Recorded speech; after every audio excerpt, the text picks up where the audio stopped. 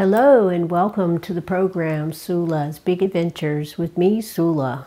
This episode is about watching the best meteor shower of the year, the Geminid Meteor Shower, from a dark sky site. There's something very special about leaving the city lights behind, letting them fade away, and realizing just how dark the night sky can be. So for this Geminid Meteor Shower, I'm going to a dark sky site far away from city lights to watch. This is the most reliable meteor shower of the year, as I discussed in my previous video about the 3 meteor showers that close out the year. Every December, the Earth passes through the debris left over from asteroid 3200 Phaethon. Some people call it a rock comet, and I read recently that scientists believe that unlike other meteor showers where the debris the Earth passes through is from dust from a comet, this meteor shower is actually sodium gas left behind by 3200 Phaethon. One of the biggest advantages of watching a meteor shower from a dark sky site is the added contrast. The darker the sky, the fainter the meteors that you can see. Even a little bit of light pollution can hide most shooting stars. So if it's very dark where you go to watch, you'll see more meteors per hour. This meteor shower has a predicted rate of 120 an hour under ideal conditions. So even though December nights can be very cold, it's well worth the effort to find a dark sky site to watch this spectacle. Just be sure to wear layers, gloves, a hat, and bring something warm to drink so you're comfortable, since you'll mostly just be still for hours. Or do what I do and walk about to stay warm. You don't need a telescope or binoculars to watch a meteor shower, just your naked eyes. But just be sure to let your eyes fully adapt to the darkness so you'll see more. The best time to watch the Geminid meteor shower is at its peak, but also when the constellation Gemini is high overhead. Gemini will rise around 7 p.m. in mid-December, and so you can watch this meteor shower from about 9 p.m. But the best time, and when you'll see the most meteors, is from about 2 a.m. until sunrise. The Geminid meteor shower is known for slow-moving, colorful meteors, and some leave glowing trails that hang in the sky for a second or two.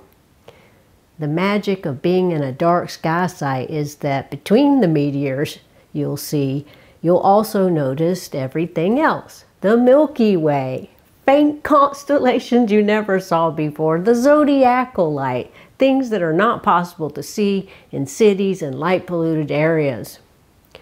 Meteor watching is one of my favorite things about amateur astronomy.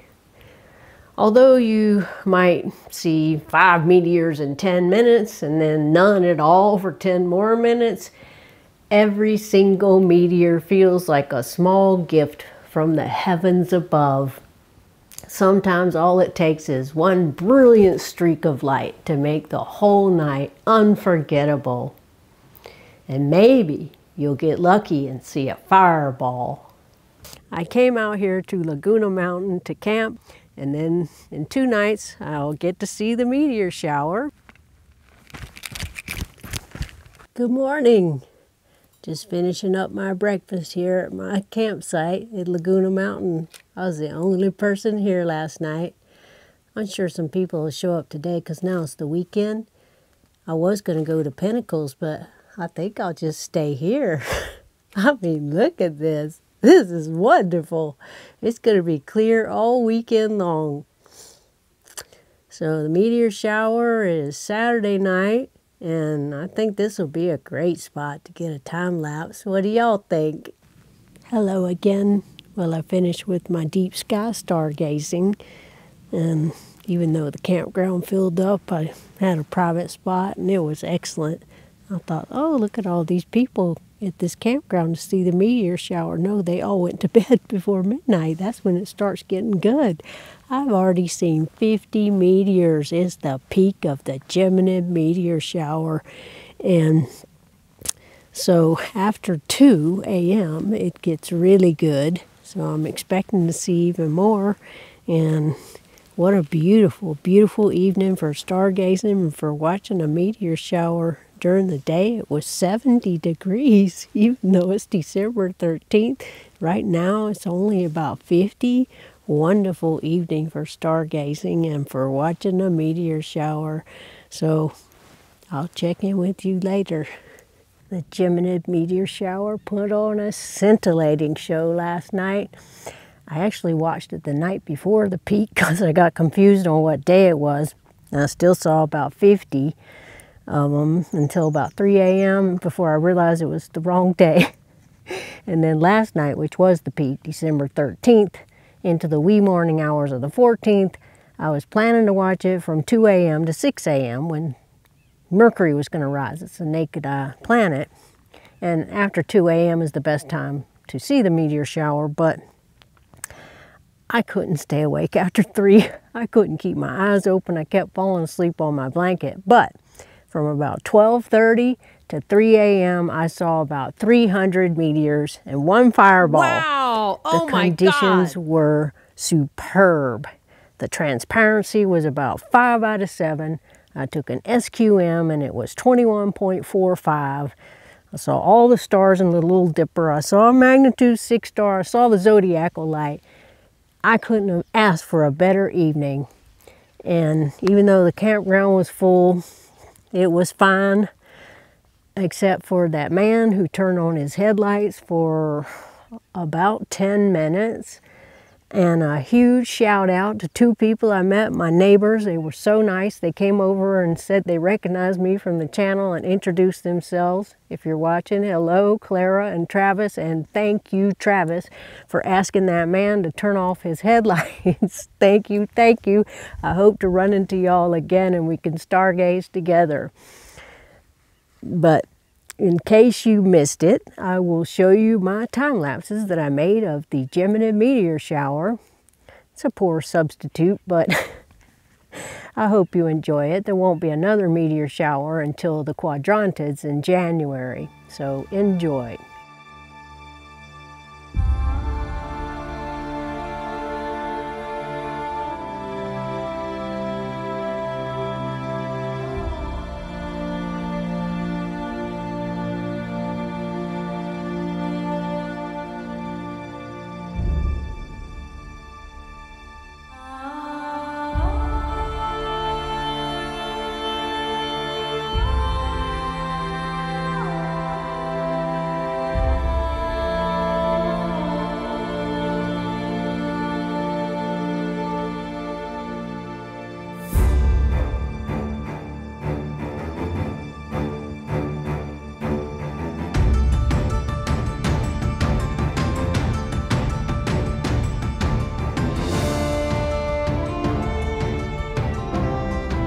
Well, I hope you enjoyed that.